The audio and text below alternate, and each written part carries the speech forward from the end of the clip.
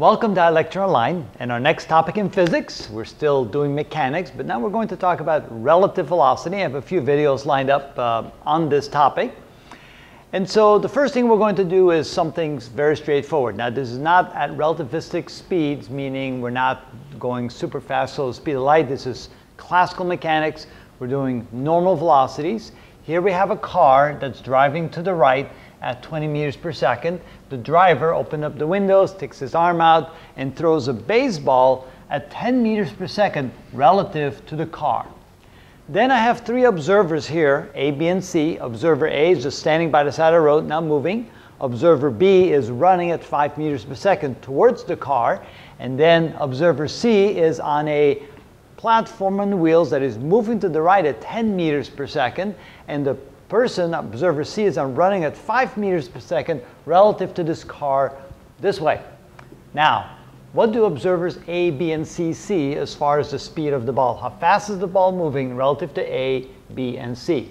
Now, relative to A is fairly straightforward. That's going to be equal to the velocity of the car plus the velocity of the ball. And so this is going to be 20 meters per second plus 10 meters per second, which is 30 meters per second. And that's pretty intuitive. We can kind of look at it and say, yeah, that makes sense.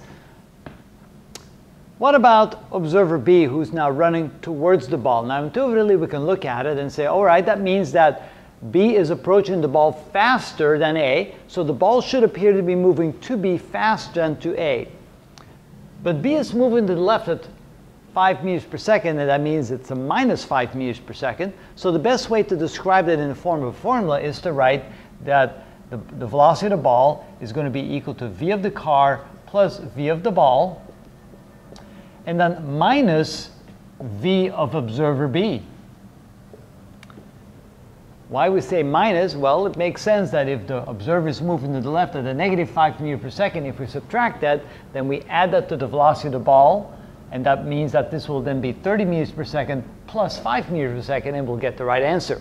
All right, so this then becomes 20 meters per second plus 10 meters per second.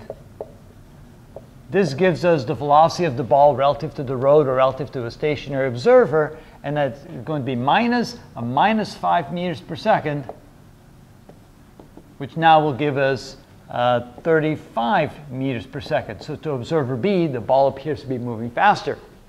What about observer C, who's running on a platform that's moving to the right at 10 meters per second?